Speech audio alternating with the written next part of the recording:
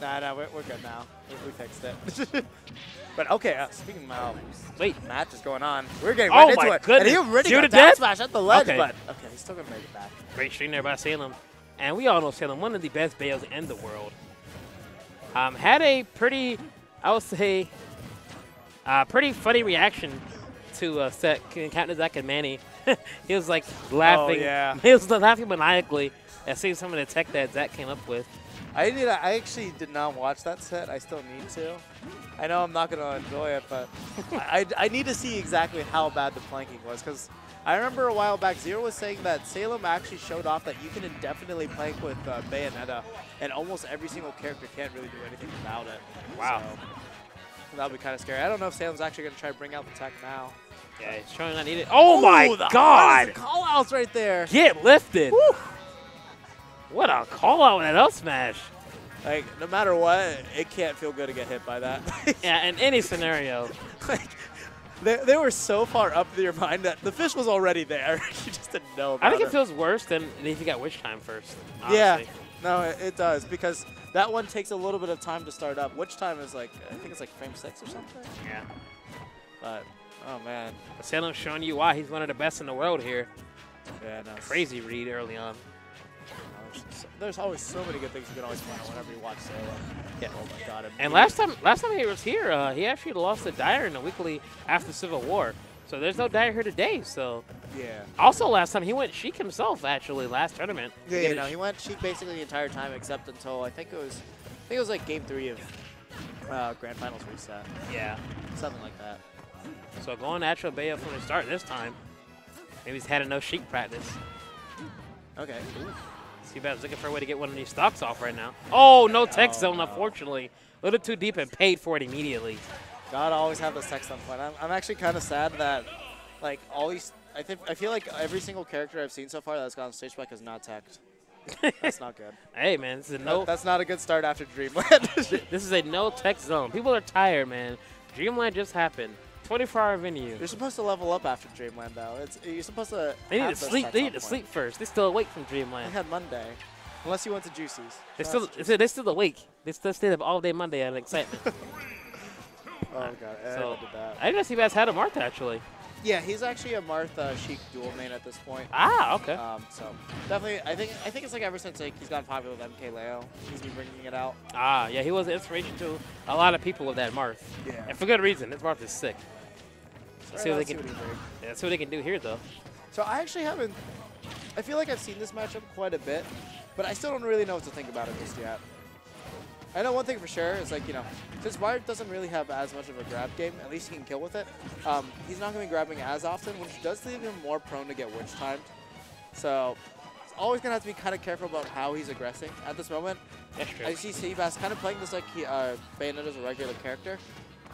The moment it's paying off for him, but he needs to be extra careful. Yep, we're right there. I feel like if Marth can just bait out the witch time and know it's coming, he can punish super hard. Yeah. And he does eventually have a kill throw up air. I mean, up throw kills eventually. So it's not like he's not without a kill throw at any point in time. The good thing is, like, considering how like Bayonetta is, if he does get to like that max range position, I think he can kill like at 130 with up throw. So definitely gonna be a really clutch move to have him. Well, he's almost there, so we'll get to see soon enough. Salem stand on him right now. Okay, good juggle. Oh, get lifted. That kills. And the Destiny Blade gets the first stock. All right, I see you, Seabass. If you told me there was going to be a day where Marth's Dancing Blade would kill at 108%, like solid, I would never believe it. Well, yeah, the Dancing Blade up on the last is actually really good. It's actually the most consistent kill move out of Dancing Blade. Yeah, it's just that the tipper mechanic is just so strong on Marth in this game. Just Oh, speaking of tipper, tip of that heel in the back of the head. And Salem gets that stock off.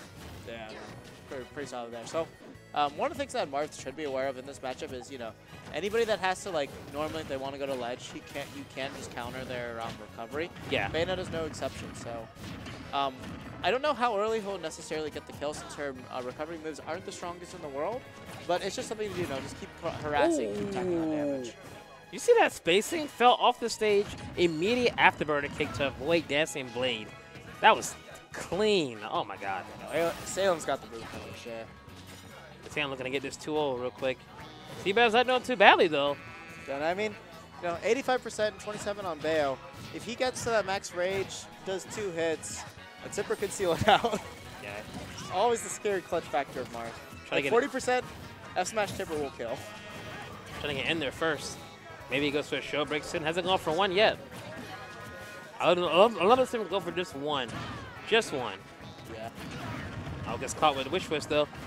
You know, one thing I've noticed, like now that you've mentioned Shield Breaker, I don't feel like I've seen Salem be shielding all that often. I feel like he's been getting around with pure movement for the most part. So, Shield Breaker only really would be useful for putting in like that just extended range. You were saying earlier, he almost has that 130 max rage. Oh, not max, but high rage you're talking about. One solid read could do it. Okay, off stage should be able to live this though. Neutral there? Oh! Down air! Get dunked, okay. There's stuff to fight down there by Seabass. I don't got time for air dodging. Yeah, Seabass now actually brought this game all the way back. No, no, no. Tossed. No, that was too early. Oh, you staled it. You staled it. Uh-oh. Let's see if you pay for it though. Okay. He might go for up out of shield soon. Salem gotta watch those shield tips. Fourth throw won't do it, but no, that does do it. I thought it would survive there. Nah, it was that much rage, and considering how light Marth is, I was thinking it has a pretty good chance at that point. All right, Red Bull girls are back. Shout out to the Red Bull girls coming out, giving us free Red Bull. Appreciate it. Shout out to the sponsor. Guys, go buy Red Bull because they gave us free stuff. Exactly. All right. That's a great webcam. C920? It's pretty good.